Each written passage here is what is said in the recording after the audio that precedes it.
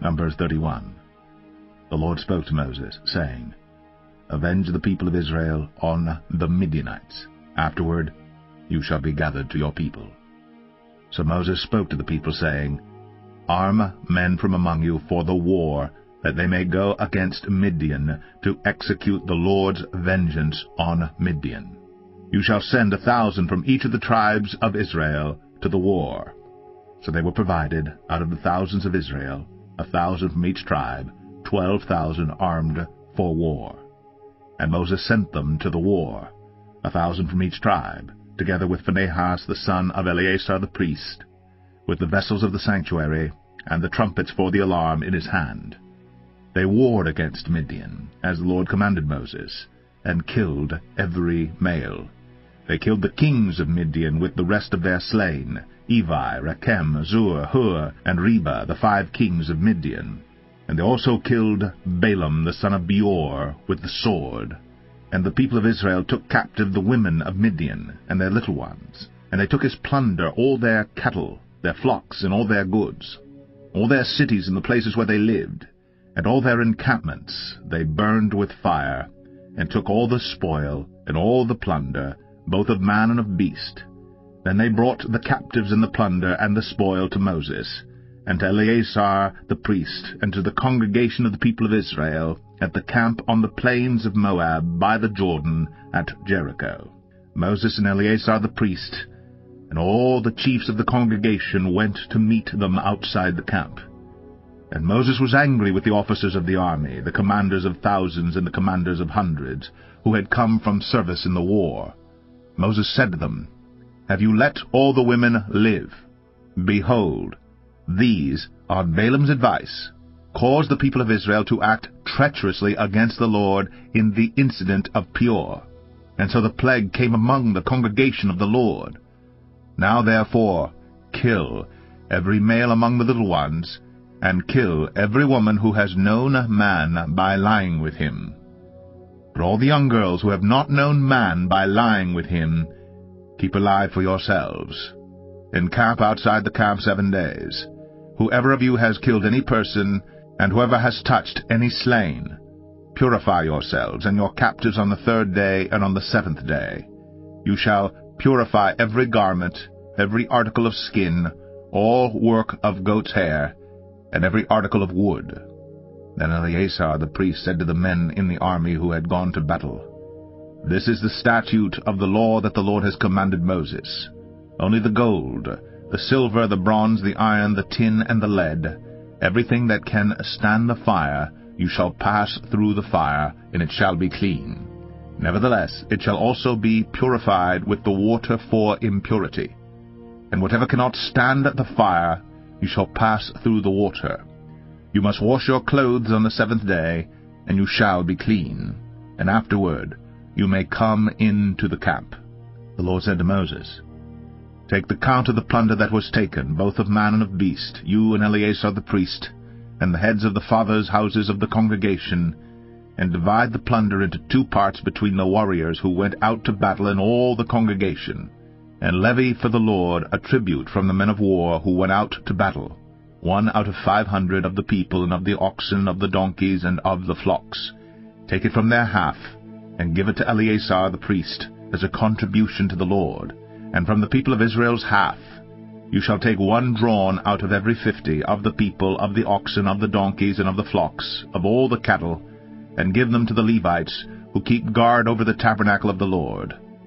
And Moses and Eleazar the priest did as the Lord commanded Moses. Now the plunder remaining of the spoil that the army took was 675,000 sheep, 72,000 cattle, 61,000 donkeys, and 32,000 persons in all, women who had not known man by lying with him. And the half, the portion of those who had gone out in the army, numbered 337,500 sheep, and the Lord's tribute of sheep was 675. The cattle were 36,000, of which the Lord's tribute was 72. The donkeys were 30,500, of which the Lord's tribute was 61. The persons were 16,000, of which the Lord's tribute was 32 persons. And Moses gave the tribute, which was the contribution for the Lord, to Eleazar the priest, as the Lord commanded Moses.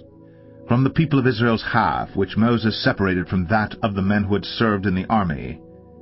Now the congregation's half was 337,500 sheep, 36,000 cattle, and 30,500 donkeys, and 16,000 persons. From the people of Israel's half Moses took one of every 50, both of persons and of beasts, and gave them to the Levites, who kept guard over the tabernacle of the Lord, as the Lord commanded Moses.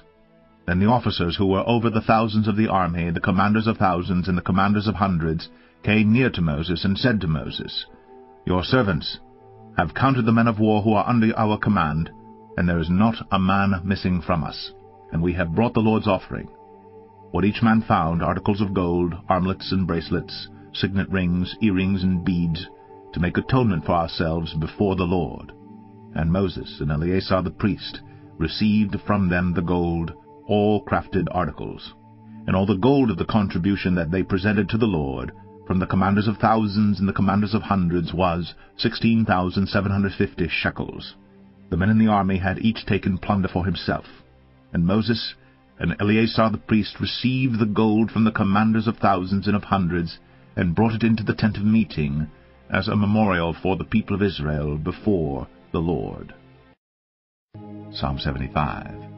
We give thanks to you, O God. We give thanks, for your name is near. We recount your wondrous deeds. At the set time that I appoint I will judge with equity. When the earth totters and all its inhabitants, it is I who keep steady its pillars. I say to the boastful, Do not boast, and to the wicked, Do not lift up your horn. Do not lift up your horn on high, or speak with haughty neck. For not from the east or from the west, and not from the wilderness comes lifting up. But it is God who executes judgment, putting down one and lifting up another. For in the hand of the Lord there is a cup with foaming wine, well mixed, and he pours out from it, and all the wicked of the earth shall drain it down to the dregs. But I will declare it forever. I will sing praises to the God of Jacob. All the horns of the wicked I will cut off, but the horns of the righteous shall be lifted up. Psalm 76. In Judah God is known, his name is great in Israel. His abode has been established in Salem, his dwelling place in Zion. There he broke the flashing arrows, the shield, the sword, and the weapons of war. Glorious are you, more majestic than the mountains of prey. The stout-hearted were stripped of their spoil, they sank into sleep. All the men of war were unable to use their hands. At your rebuke, O God of Jacob, both rider and horse lay stunned. But you are to be feared. Who can stand before you when once your anger is roused? From the heavens you uttered judgment. The earth feared and was still, when God arose to establish judgment to save all the humble of the earth. Surely the wrath of man shall praise you. The remnant of wrath you will put on like a belt.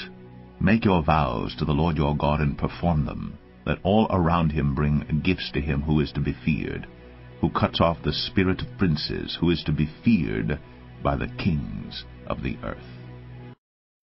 Isaiah 23. The oracle concerning Tyre. Wail, O ships of Tarshish, for Tyre is laid waste without house or harbor. From the land of Cyprus it is revealed to them. Be still, O inhabitants of the coast. The merchants of Sidon who cross the sea have filled you. And on many waters your revenue was the grain of Shihor, the harvest of the Nile. You were the merchant of the nations. Be ashamed, O Sidon, for the sea has spoken, the stronghold of the sea, saying, I have neither labored nor given birth. I have neither reared young men nor brought up young women. When the report comes to Egypt, they will be in anguish over the report about Tyre. Cross over to Tarshish, wail, O inhabitants of the coast. Is this your exultant city, whose origin is from days of old, whose feet carried her to settle far away? Who has purposed this against Tyre, the bestower of crowns, whose merchants were princes, whose traders were the honored of the earth? The Lord of hosts has purposed it, to defile the pompous pride of all glory, to dishonor all the honored of the earth. Cross over your land like the Nile, O daughter of Tarshish. There is no restraint any more. He has stretched out his hand over the sea. He has shaken the kingdoms. The Lord has given command concerning Canaan to destroy its strongholds. And he said, You will no more exult, O oppressed virgin daughter of Sidon. Arise, cross over to Cyprus, even there you will have no rest. Behold the land of the Chaldeans. This is the people that was not. Assyria destined it for wild beast. They erected their siege towers, they stripped her palaces bare, they made her a ruin. Wail, O ships of Tarshish, for your stronghold is laid waste. In that day Tyre will be forgotten for 70 years, like the days of one king. At the end of 70 years it will happen to Tyre as in the song of the prostitute. Take a harp, go about the city, O forgotten prostitute. Make sweet melody, sing many songs, that you may be remembered. At the end of 70 years the Lord will visit Tyre, and she will return to her wages, and will prostitute herself with all the kingdoms of the world on the face of the earth. Her merchandise and her wages will be holy to the Lord. It will not be stored or hoarded, but her merchandise will supply abundant food and fine clothing for those who dwell before the Lord. The first letter of John, chapter 1. That which was from the beginning, which we have heard, which we have seen with our eyes, which we looked upon and have touched with our hands concerning the word of life. The life was made manifest, and we have seen it, and testified to it, and proclaimed to you the eternal life which was with the Father, and was made manifest to us. That which we have seen and heard, we proclaim also to you, so that you too may have fellowship with us. And indeed, our fellowship is with the Father, and with his Son, Jesus Christ. And we are writing these things, so that our joy may be complete. This is the message we have heard from him, and proclaim to you, that God is light, and in him is no darkness at all. If we say we have fellowship with him while we walk in darkness, we lie, and do not practice the truth. But if we walk in the light, as he is in the light, we have fellowship with one another. And the blood of Jesus, his Son, cleanses us from all sin. If we say we have no sin, we deceive ourselves, and the truth is not in us. If we confess our sins, he is faithful and just to forgive us our sins, and to cleanse us from all unrighteousness. If we say we have not sinned, we make him a liar, and his word is not in us.